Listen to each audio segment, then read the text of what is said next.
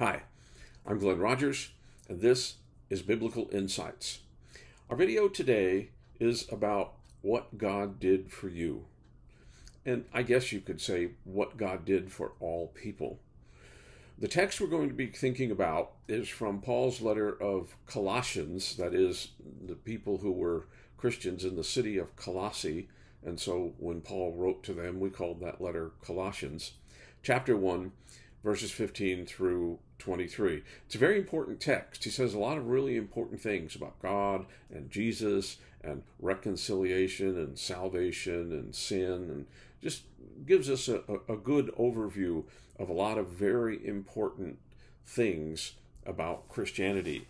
So we're going to be reading the text from my translation of the New Testament, the Simplified New Testament Study Bible, and it's also a commentary.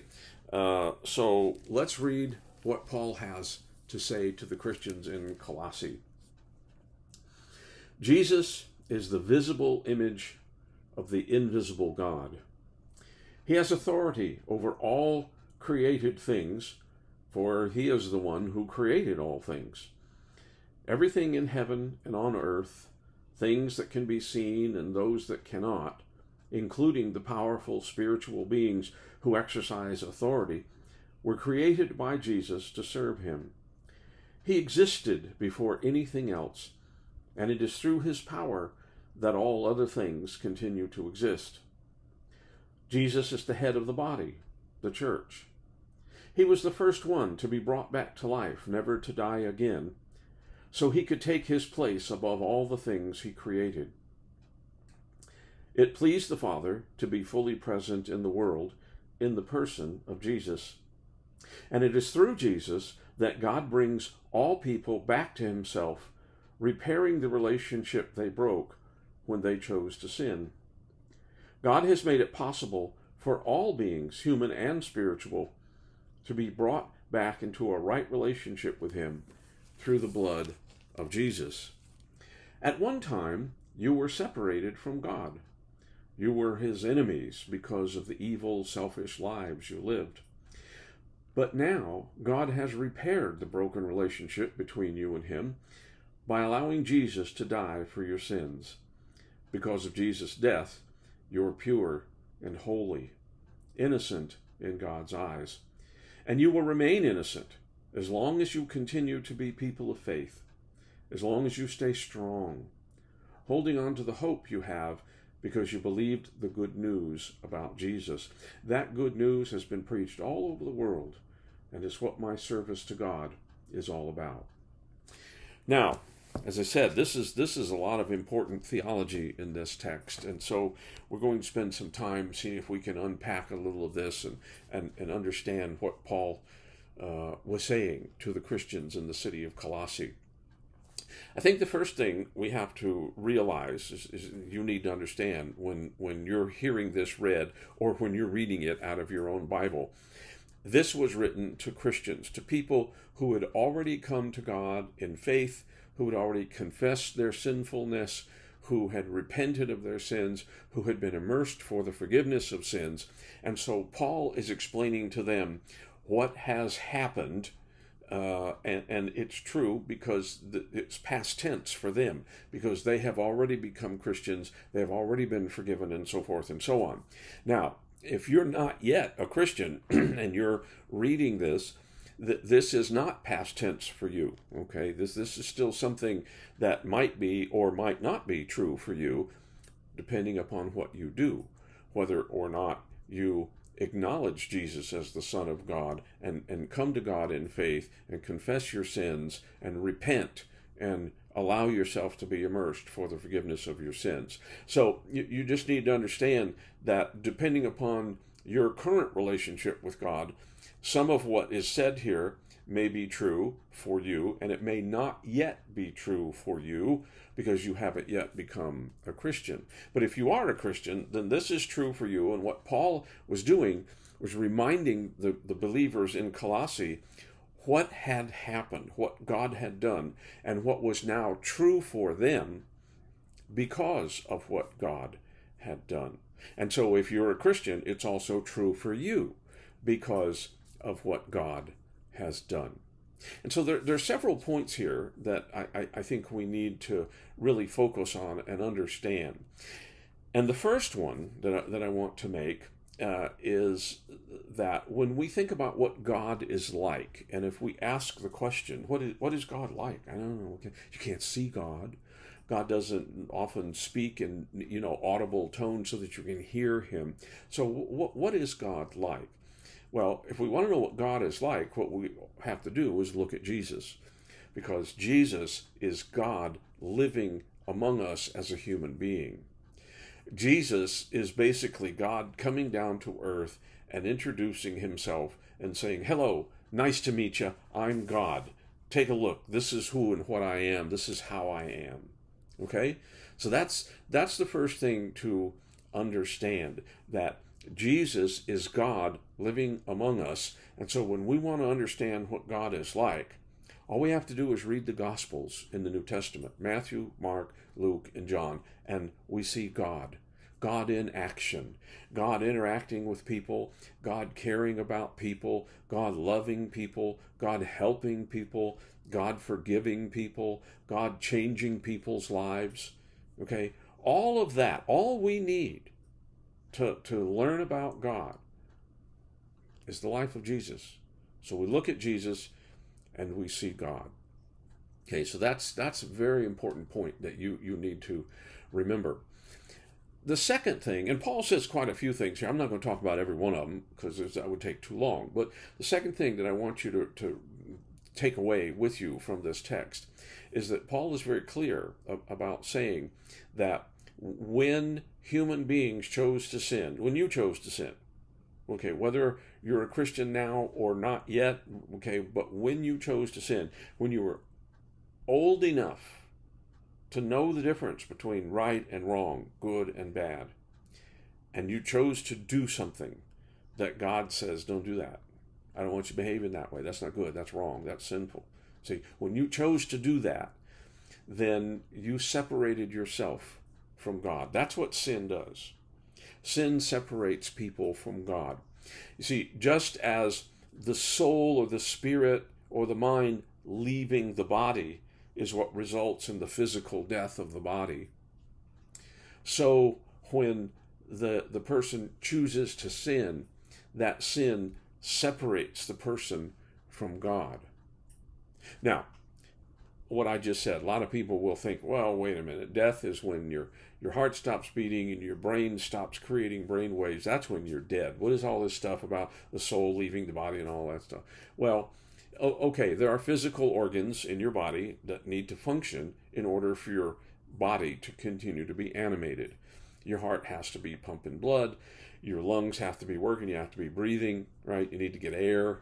And if your brain is getting the oxygen it needs from the blood that's circulating, then it's functioning, and you have brain waves that can be seen, on a little electroencephalogram machine. You can see the brain waves and everything. Yeah, so there's physical life, and as long as all the parts in there are working, then you're alive.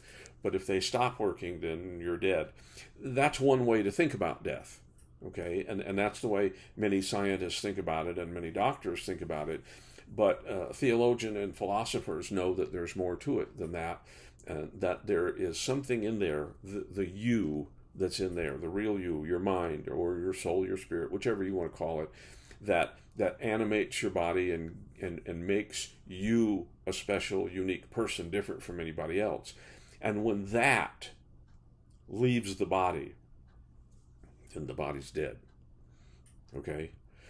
Well, in the same way, when you're in a relationship with God, when sin enters in, then there's a separation. The soul, the mind, the spirit is separated from God, and that leads to spiritual death, or results in spiritual death. Okay? Now, who's at fault for that? Well, we are. Human beings are. We're the ones who know the difference between right and wrong and good and bad, and we're the ones who choose to do wrong. And so if we're separated from God, it's not that God left us, it's that we left God and went off to do something wrong, something sinful, something that we shouldn't have done. And so we need to understand who's really at fault here. A lot of people blame God. Why does God condemn people? Because of sin. Well, God doesn't send anybody to hell in the sense that he just made an arbitrary decision to send people away. People condemn themselves to separation from God when they choose to sin, or when they choose to reject God's offer of forgiveness and grace and salvation. So, a lot of what happens in our relationship with God is our responsibility. Some of it is God's responsibility, some of it is our responsibility. Well, what part of this whole thing of relationship with God was God's responsibility? If it was our responsibility for the sin that separated us from God, what did God do in the whole thing? Well, God became a human, came into the world to show us how to live, and to offer himself as a sacrifice of atonement so that sins could be forgiven.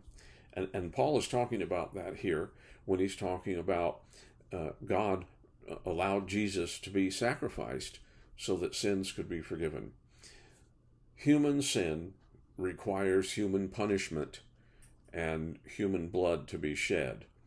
Jesus was the God-man, or the God-human, who offered himself for the sins of everybody else. You see, Jesus didn't sin. He was the perfect human being, never sinned, never did anything wrong. And he offered himself as a sacrifice in place of everyone else. And God said, yeah, sure, we can do it that way. So God offered a sacrifice so that sin could be forgiven. Who did he offer? Well, he offered himself in the person of Jesus. Who was the sacrifice to? Well, it was to God. Paul talks about this in Romans chapter 3, how that, and we made a video on that already. You can go find it. But God offered himself to himself as a sacrifice so that his anger at sin could be assuaged, or his wrath could be appeased, and then sin could be forgiven.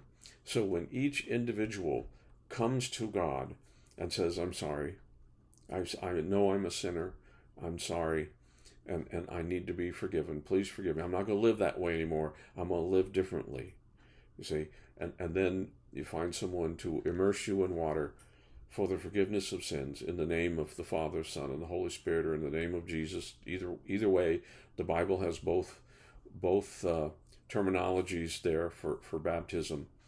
Then your sins are forgiven, and you're added to the church. And Paul says, and this is important, you're saved and you are pure and innocent and holy, right? The sin is taken away so that it's as if you never sinned. Isn't that great? It's not just that it's this big ugly thing that's pushed back into the background, but it's still back there somewhere. You see, that's not the way it works with God and with forgiveness. When God forgives sins, they're gone. It's like they never happened. They're completely gone. And now the judge declares you by banging his gavel. He says, not guilty. See?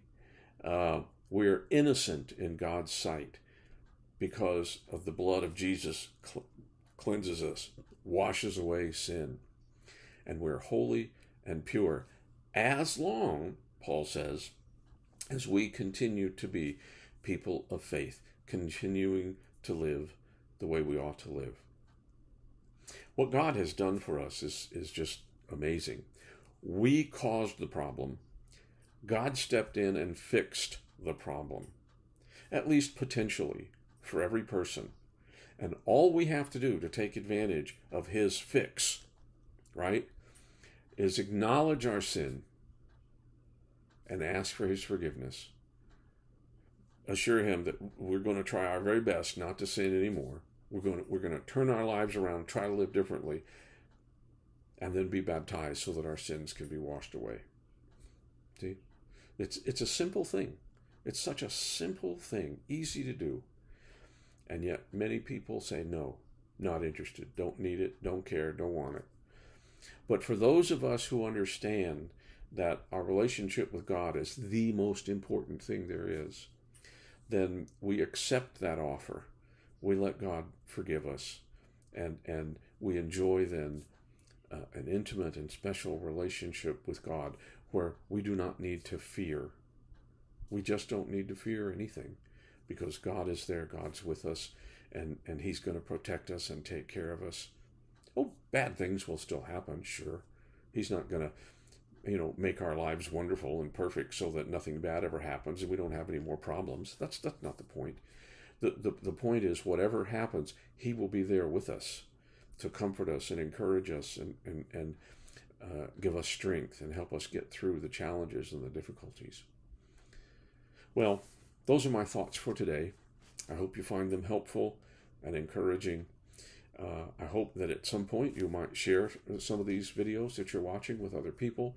Maybe leave some comments in the comment section below. That would be very helpful if you have questions to ask or something of that nature. We would love to hear from you.